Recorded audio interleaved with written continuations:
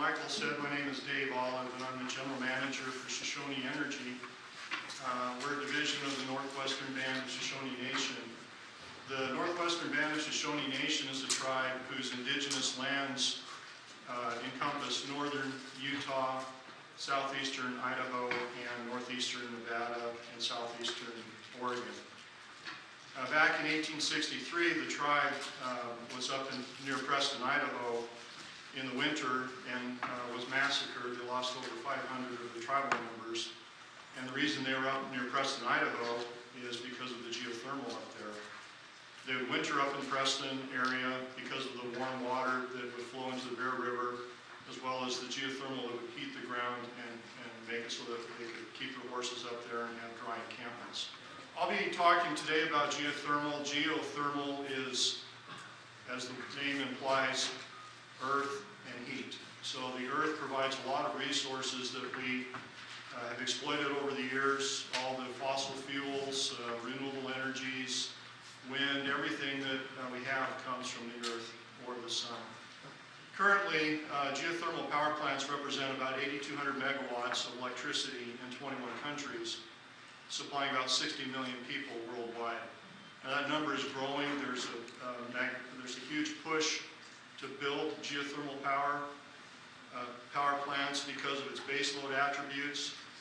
It's available over 97% of all the hours in a year, and it's a good substitute for coal, natural gas, nuclear power plants. The first geothermal power plant was actually built in 1904 in Italy. This kind of looks like a moonshine still, but it produced electricity at that time. And the source of this geothermal today is this power plant right here. Those cooling towers they're not just used at nuclear power plants, they're used at geothermal power plants and other types of power plants. So this resource has been there producing electricity for over 100 years. This is Old Faithful, as most of you realize. And a lot of people associate surface anomaly, geothermal surface anomaly, with the actual location of geothermal power resources. In some cases that's correct, in others that's not accurate. Okay? This well right here is the first well that was drilled at the Geysers geothermal project in Northern California. Eventually the Geysers was built to 2,000 megawatt capacity, which is larger than both Intermountain power plants up near Delta, Utah. Currently, it's about 700 megawatts capacity. When the people originally started operating this plant, they didn't replenish the geothermal resource, and so it experienced significant decline. But once they figured out how to replenish it, then it's maintained at about 600 to 700 megawatts. Currently, they pipe gray water from Santa Rosa, California, up to the Geysers project so that it can maintain its output. Geysers project is actually a cluster of geothermal plants. Again, it was built to about 2,000 megawatts and has 30 or 40 of plants like this one in this picture throughout the mountains there in Northern California.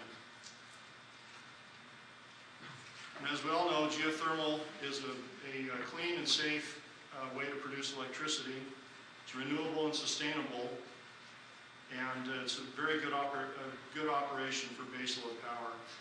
It's very cost competitive with fossil fuels and other renewable technologies.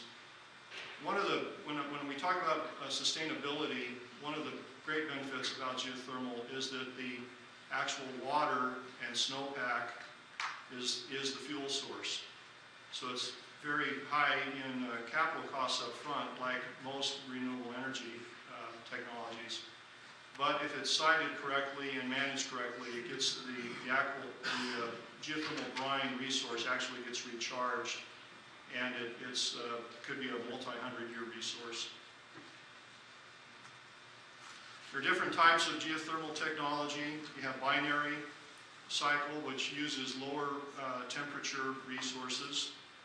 And if you look there, you have the hot water coming up out of the resource. it goes through a heat exchanger and then is injected into the ground.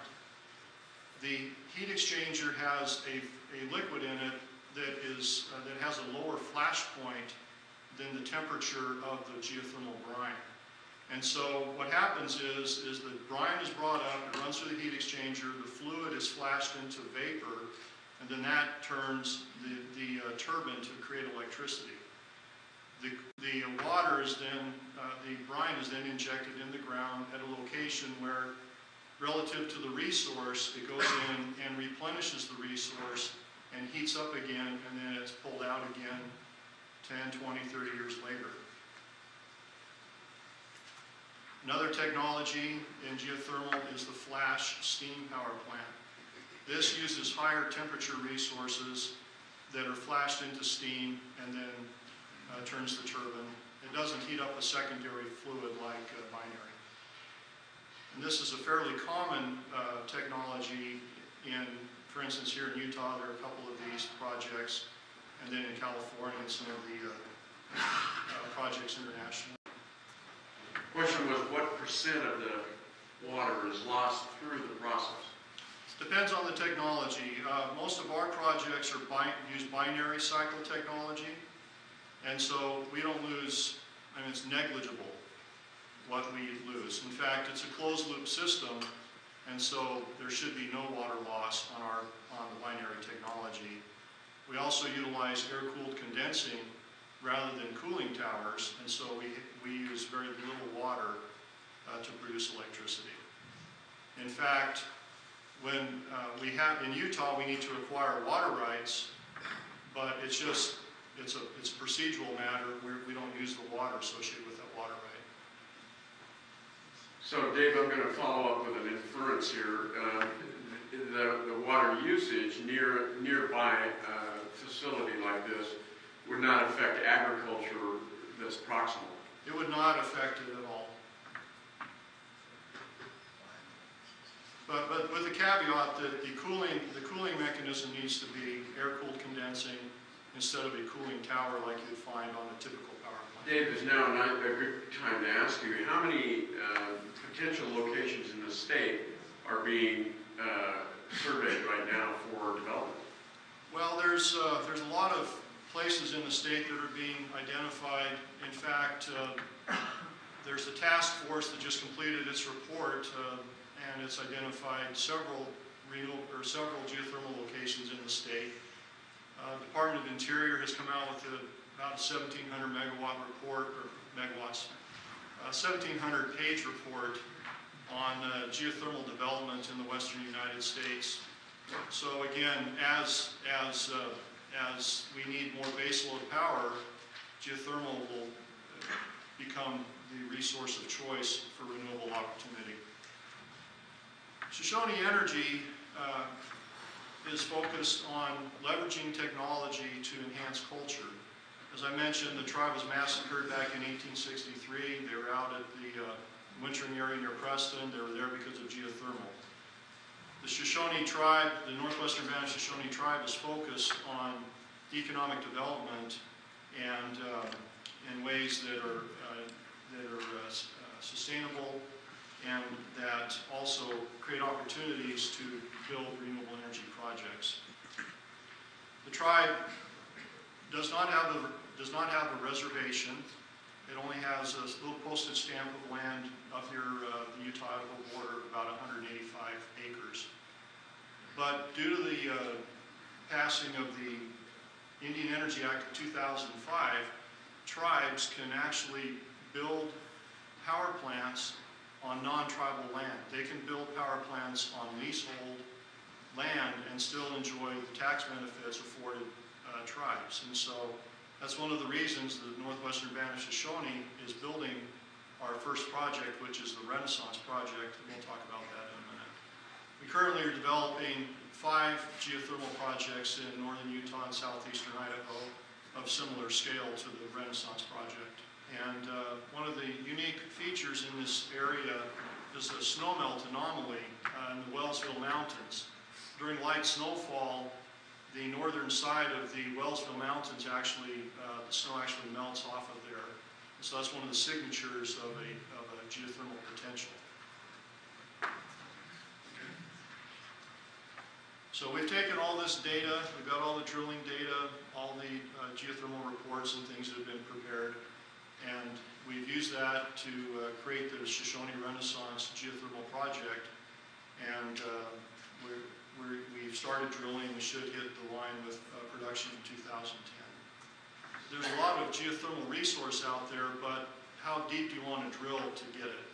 And you could build a 500 megawatt geothermal project, but you have to respect the resource you're deriving it from. And so there's a lot of deep wells that are being contemplated, and if you can hit the resource at 10, 12, 15,000 feet, then you could have a lot of potential for the larger scale geothermal projects. As I mentioned, the 270 megawatt COSO project is a very large project for geothermal. And a lot of these projects are concentrated in the western United States because of the volcanic activity that occurred many years ago. And it's mostly in the Great Basin area, out into Utah and up into Idaho and into Oregon. So to summarize, to build a large project, you need sufficient resource and you need to know exactly how to get it. And typically that's several very deep wells. And when I talked about respecting the resource, I showed a picture earlier of the Steamboat Springs project near Reno. And that project is actually a combination of 3 separate projects that have been built over the years. And the first couple projects that were built there, they were built as separate projects, separate ownership out of the same resource, and so each project owner operated their plant independent of the other, and they experienced significant decline in the resource. And then they bought all of the projects and started managing the resource and the projects as one. And then they started experiencing significant increase. So the resource is there, but you have to manage it correctly so you don't have significant decline. Here in Utah, there's the Renewable Portfolio Standard, which is a target of 25%. Kind of shifting gears here and explaining why we don't have a lot of development here in Utah. This target is kind of a soft target. There are no, the utilities don't experience any financial consequence of not meeting that, unlike other states, and it's a very long-range target. Other states have very aggressive renewable portfolio standards, thus encouraging significant renewable energy development. One of the other things about Utah is, let's go ahead and go to the next slide, is Utah has very low-cost energy because of it being a coal state. And for instance, our Renaissance project, we're selling the power to California because we can't get the price in Utah that we can get in California. But by selling to California, then that creates opportunity to use the transmission lines that are going to not be used by coal as coal sales to California decline. And so one of the things that the general public, I don't think, realizes is to build the next power plant, be it gas-fired, coal, whatever, it's going to be a lot more expensive than previously. And so geothermal fits very well in that cost, and it's very, very competitive to new coal that will be built or contemplated being built, natural gas, whatever the next power plant is. Geothermal is very competitive to that. Well, I believe that plant is the Razor geothermal power plant, and that is, and our projects are all modular as well, and I'll explain what that means. When you look at power production using geothermal, there are lots of ways to produce electricity. You can either go the old school way of a very large turbine. So if you want 100 megawatt production, you build it with a 100 megawatt turbine. Or you go with a modular approach, meaning you have multiple smaller turbines. And so, for instance, the Renaissance geothermal project, we anticipate it being 100 megawatts, but we're building it in 3 phases. Each of those phases has 2 or 3 modular components to it. And so one of the reasons you would do that is because you want to be able to produce electricity 24/7. If you take and build a power plant with a 100 megawatt turbine, then when it's time for maintenance, you're going to have to shut the whole plant down. If you build it with multiple smaller units, then you take one or two of those smaller units down, ramp up the rest, and you're still producing electricity. So it provides a very good, reliable energy to the offtake if you build it in a modular fashion. Lowest temperature can be to use this binary system? Well, it's typically about 165 degrees, but if you use a technology like Razor is using, they use a technology that was developed by United Technologies, and it's just referred to as a China chiller. Basically, they're running an air conditioning unit backwards. And so what you look at is the difference in temperature between the resource and the ambient temperature, where you are. It was developed actually, I'm sorry, did you have a comment? No, please. Okay. My understanding is it was originally developed up in Alaska, and it's been working its way down here. And it's a very good technology. The UTC technology is actually built in very small units. I think they're like 265 kW. And so for us at Renaissance, that's not a practical solution because we'd have to have hundreds of those small units. And so we're building ours using larger units. I had another question. As I recall my chemistry class in high school, if we wanted to dissolve more material into a fluid, we heated it up. And so I'm assuming from every hot spring I've seen, there's a lot of, as the water cools, that stuff precipitates out. How in this binary system you're using do you deal with that dissolved minerals that as it cools would turn back into solid? Well, that's a very good question, and typically that's a science unto itself on managing the well fields. And typically you need to use some kind of a chemical or certain kinds of metals so that it doesn't corrode as quickly as some other types of metals. So it depends on the resource how you would treat that. Sure. And I think coupling solar with geothermal is a great idea, especially in an area where you might have very high summer temperatures and the geothermal may not produce to its full capacity. You could augment that with solar, and I think that's a great solution. I'll just talk about Idaho for a second. There's over 2,000 megawatts of geothermal potential in Idaho. Until recently, it was thought that the geothermal potential in Utah was around 400 to 500 megawatts. Recent studies are showing it north of 1,000 megawatts. Nevada has, I'm just guesstimating here, but I'm thinking they're probably in the 2,500 to 3,000 megawatt range in Nevada.